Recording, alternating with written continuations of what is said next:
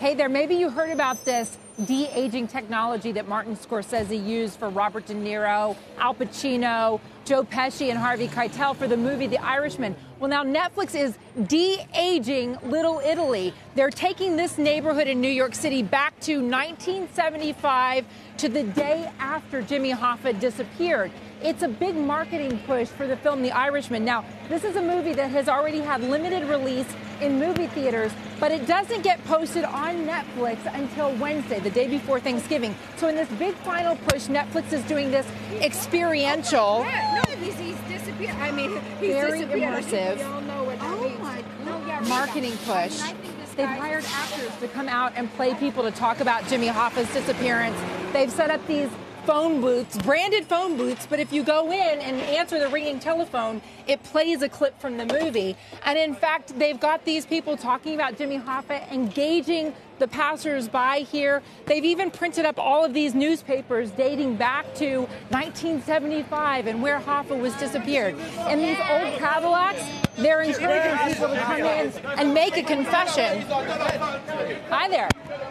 Want to go for a ride? Let's go for a ride. What kinds of questions do you ask in a confession? What do you know about Jimmy Hoffa? I know nothing about the disappearance, but I do know why Netflix is doing this. They say they want to create a fun experience, build brand engagement, deepen brand loyalty.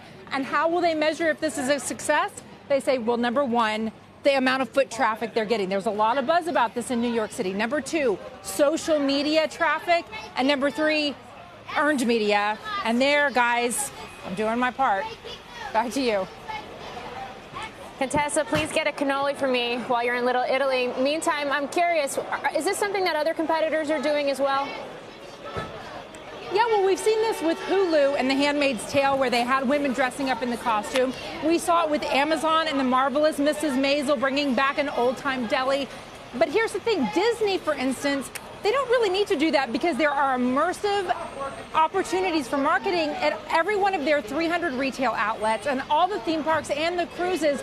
Disney definitely has the geographic property to do this on a regular basis. So we haven't seen the same kind of experiential, immersive marketing push for Disney Plus that we're seeing from Netflix.